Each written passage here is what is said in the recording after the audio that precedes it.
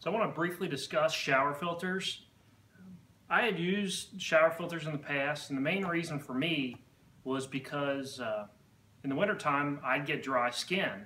I thought for a while it was the humidity in the house. In the winter the air dries out, so I got a whole home humidifier, and that didn't work, didn't cure it.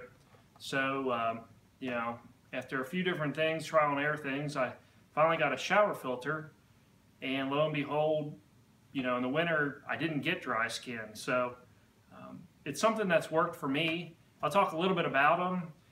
This one in particular, this is Captain Eco shower filter. This is a 5-stage filter, and not a lot of them have 5 stages, but you know, it has KDF 55, it has carbon, it has calcium sulphite, ceramic balls, and propylene, activated propylene, and all those do a little bit different in terms of what they remove. There's sediment, iron, rust, chlorine, metals, mercury, etc. I would say the main thing with these types of shower filters that they remove are chlorine. And that's important because you get more chlorine from a shower than you do drinking a gallon of water. And when that hot water comes out, that chlorine just goes through the air, and it penetrates through your skin, or it's absorbed through your skin, I should say. So it's absorbed at a much higher rate than when you're drinking. So and chlorine has been linked to cancer as well. So you know, I don't know for sure how much this removes, but I know there's been studies done where it has removed chlorine from it. So you know, it's not going to hurt, and it's really not a high expense item. I've liked it, so today I'm going to show you this one, and then I will show you how to install it. The first thing you want to do when installing this is to remove your old shower head.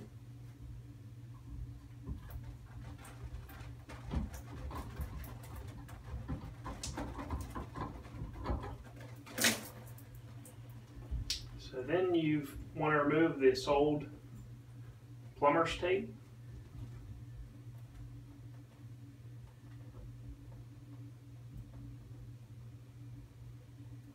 Next step is to apply the tape that's included with this kit. And the reason for this is it'll seal, not only seal these threads so water doesn't leak through, but when you replace the filter, it will come off much easier. You don't need a wrench.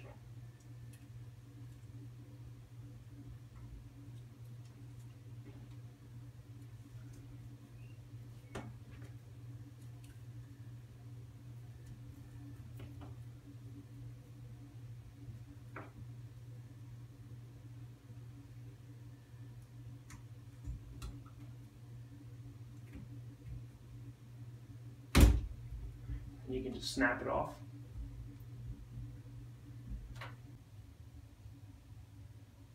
So here's your filter. You want to make sure your O-ring is on top, and then also inside there's a larger O-ring that gets placed in this groove. And this screen is your bottom, and that goes towards your male insert, and the perforated top goes on top with your female insert. So tighten that, and then it's ready to screw on.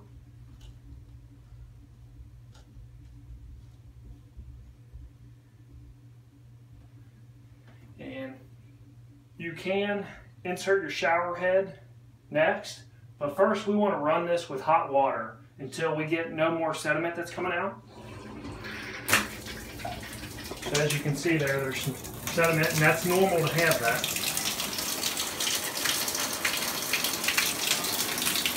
So until that stops coming out, we'll run this.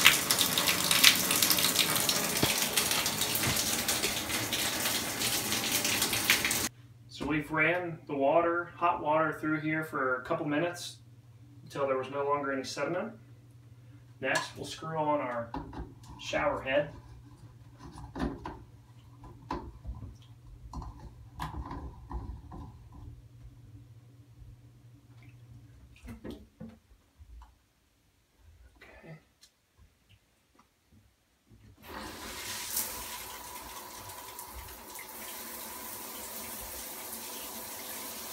So there it is, it's installed and ready to use. Now one thing you want to keep in mind with this, it does add a few inches to your shower head. So if you're really tall, if you're very close to the shower head to begin with, you want to take that into consideration. But otherwise, this is a whole lot easier than adding a whole home system, water filtration system, a lot cheaper too. But it's pretty quick and simple to add one of these and to get rid of some of the chlorine and sediment that's in your water.